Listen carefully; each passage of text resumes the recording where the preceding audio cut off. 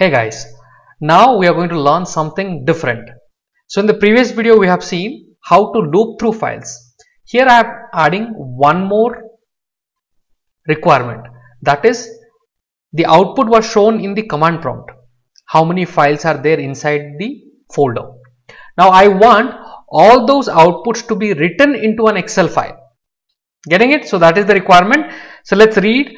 Rows needs to see all the files present inside any given folder for security checks. It's the same condition, just that one addition here compared to the previous video. I want to get the output in an Excel file. Okay, so let's see how this can be designed. So in the last video, the video number 9, I have taught you and explained about this code, which is going to loop through the files. Okay, now in this one I'll just copy this and I'm going to add few additional things. So what is my intention? My intention is to write to an Excel file.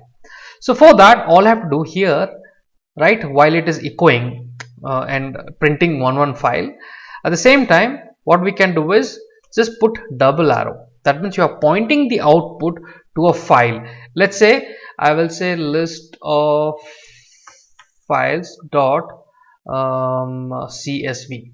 Okay, I want to store in the CSV format.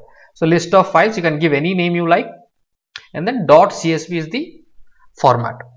Okay, .txt, anything you can save it in txt format and other applications that you have on your laptop. So I am going to save it in CSV. Let me save it and let's run the number 10. Okay, so it is asking enter the folder path. So I would like to enter this folder path. Boom, and then I'm going to hit on enter.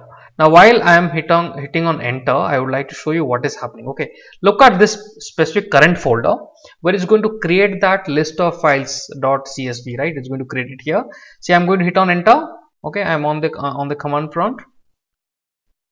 Let me hit on enter. Okay, so now you can see list of files CSV got created. Okay, now let's open that file.